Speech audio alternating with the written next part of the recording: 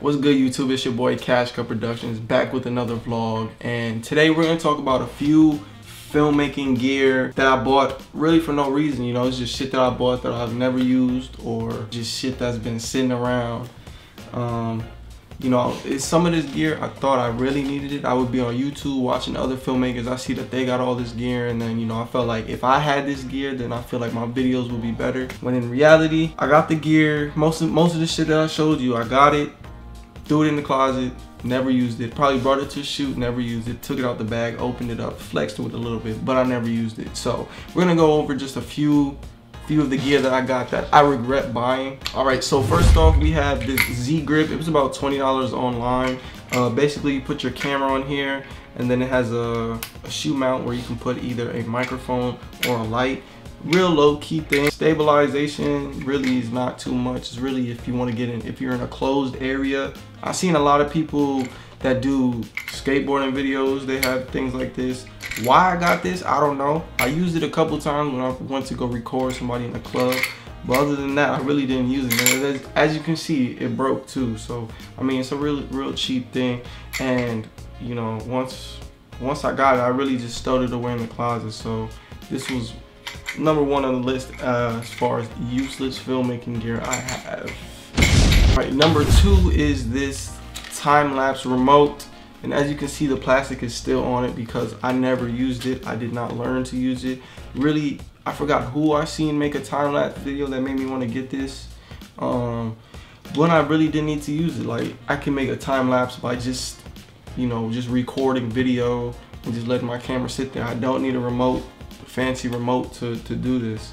I would tell y'all how to use this, but I really don't know how to use it. And by the way, we got this red light. I'm in the dark because we're working on my low light videography, so bear with me.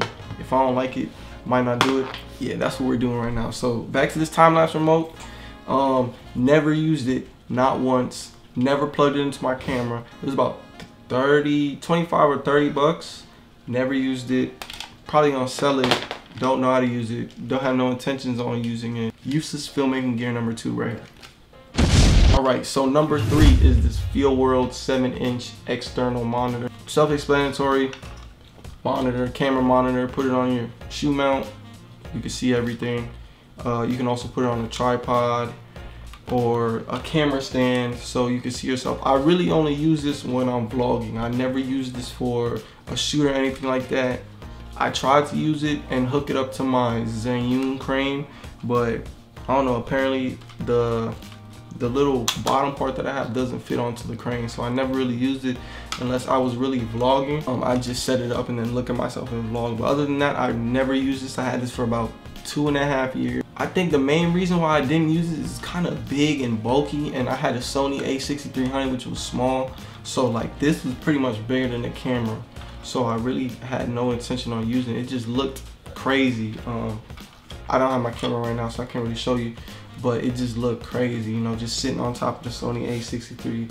It just looked crazy. So I use this somewhat, like I said, for vlogs and stuff, but I got my brother now for the vlogs, so I really don't need to look at myself anymore. It doesn't matter. He's gonna tell me if I look stupid or not. So yeah, shout out to my little brother. But useless filmmaking gear number three was this external monitor. Why I got this, like I said, I'm on YouTube, I'm watching these other filmmakers and how they do their content and things, and then sometimes, you know, I just get inspired and just go on an Amazon shopping spree. You should see my Amazon cart, that shit looks crazy. But useless filmmaking gear number three. Number four, and this one isn't really mine, but you know, I like to say it's mine because I'm the older brother, so it's mine. So useless filmmaking gear number four, I would say, is this GoPro. This is a GoPro 4, right? Yeah, GoPro 4. Shoots 4K. It's a good camera. My little brother used it for a vlog, went underwater and shit like that. Me personally, I never used it. Why? It's because I feel like everything that this GoPro can do, my camera can do, other than the go in the water part. But I have a car mount. I can strap it onto the car. I can strap my camera onto a car. This, you know, I really have no use for this, which is kind of why I gave it to my little brother. It's just something that I don't need, man. Did not buy it though. It was a gift. But, you know, I'm kind of thinking of using it one day, you know. Have my girl come over and just You feel me? But yeah, I don't remember how much this was. It was about $250. You can use it in the water, you can use it anywhere, strap it on. It comes with a whole bunch of things. It was actually a kit, but this is all I have right now, this and this little strap. So useless filmmaking gear number 4 is this GoPro. So what did I learn after this video? I waste a lot of money on stupid shit. You know, I like to spend, you know, I feel like getting all this camera gear is gonna make my videos better, when in reality, it's really the creative mind that makes the video actually what it is.